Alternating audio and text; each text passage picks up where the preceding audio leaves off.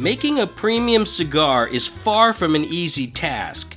From the seeds to the soil, to the production and packaging, over 500 pairs of hands will come in contact with the tobacco and the cigar that you have in your hand right now. The first step is to remove the central stem from the wrapper leaf. The wrapper leaf is a measure of a great cigar. It's expensive, $40 to $48 per pound, compared to $4 to $5 a pound for filler and binder. And you lose so much of the wrapper in processing. The stem itself represents 30% of the weight of the leaf and must be removed before the leaf can be used as wrapper. Another 20% will be deemed not good enough and will be degraded and used for binder. After the central stem is removed, the wrapper has been separated into left-handed and right-handed sides. Each side of the wrapper is taken from the deveining machine in piles of about 30 leaves. The different leaf sides are kept separate because they'll be rolled in a different direction, either left-handed or right-handed, when the cigar is eventually rolled by the torcedores. So, each side of the wrapper leaf is taken from the destemming machine and kept together in separate piles. In this way, they can be easily identified later. The stems that have been removed from the leaves are sometimes sold to be used in other tobacco products or sometimes disposed of, depending on the company. After the leaves have been deveined, they must be separated and sorted by length and by color. The different sized leaves will be used to wrap different sized cigars. This sorting process is done in a well-lit area and is almost exclusively done by women, who are typically better at assessing the fine distinctions in color between the tobacco leaves. While the wrapper leaves are being sorted, the binder and filler leaves are also being sorted and bulked into distinct piles that contain just the right formula for a particular cigar blend. These piles are given to the boncheros. Boncheros are the people who take the filler recipe and roll it into the binder leaf. Often, 3 to 5 filler leaves are rolled into a binder leaf depending on the recipe for the blend of that particular cigar. Many boncheros use a piece of equipment called a Lieberman machine, which looks like an oversized cigarette roller. This helps them to create a very consistent bunch. The boncheros will place the bunch tobacco into cigar molds, which are stacked and compressed so that the cigars will maintain their shape. The cigars are rotated in the mold so as to make sure that they're evenly compressed.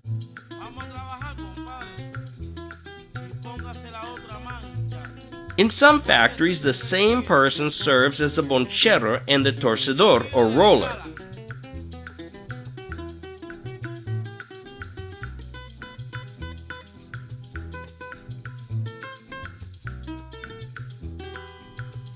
These people are typically the most experienced rollers, and they can create a perfectly formed bunch without the use of a Lieberman machine. This takes tremendous skill, especially when you're bunching a perfecto-shaped cigar or one that is tapered on both ends, as in the case of this La Aurora Preferidos. This sequence shows the tremendous skill of a torcedor who is rolling a bellicoso.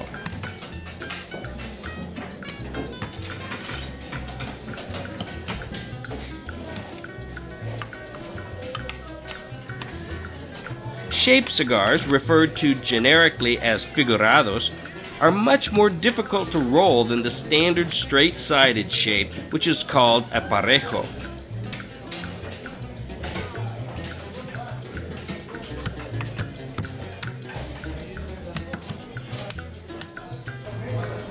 Now take a look at a torcedor rolling a preferido, which is a perfecto-shaped cigar. That is, it's tapered on both ends.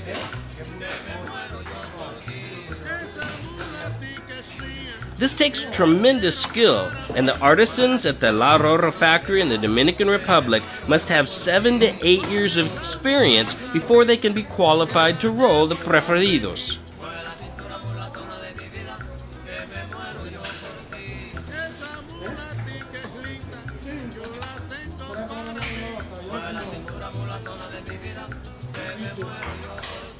you'll note the many different cuts that must be made and the many different pieces of wrapper leaf that are used to roll these preferidos.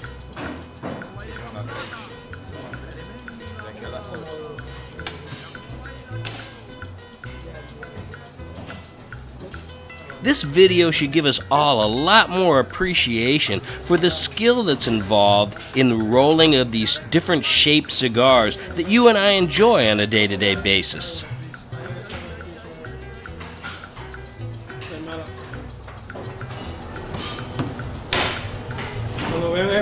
It's very good. Very good. Bravo.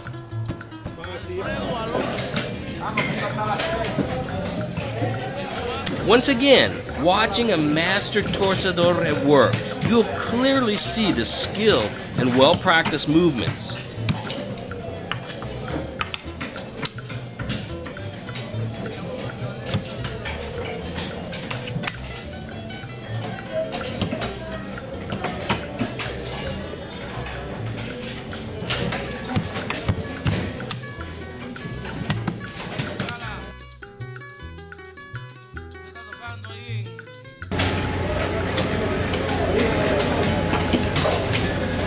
Okay, I'm ready.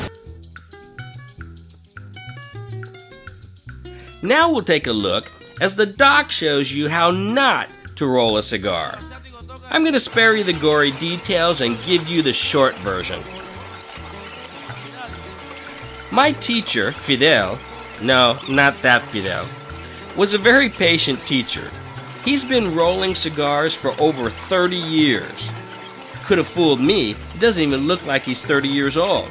Well, he's been rolling cigars since he could barely sit on a stool and reach the tabla and wield a chaveta. The chaveta, by the way, is a very sharp, curved cutting tool that's used for any number of tasks in the rolling procedure. On more than one occasion, Fidel was holding his breath, hoping I didn't lop off my fingers in my misguided attempt to roll cigars. Believe it or not, I was able to successfully roll 5 cigars with all my digits intact, thank you very much.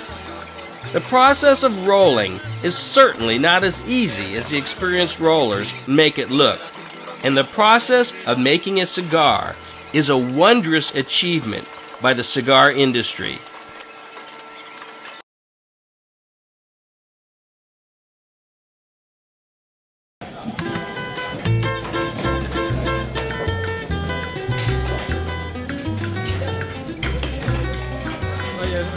A esa vaina vieja para sacarte por televisión.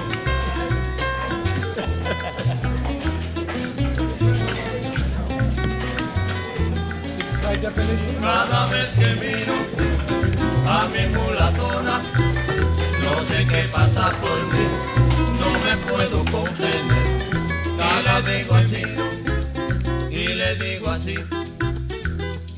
mulata, tienes en las caderas una tembladera que arrebata, mulata, tienen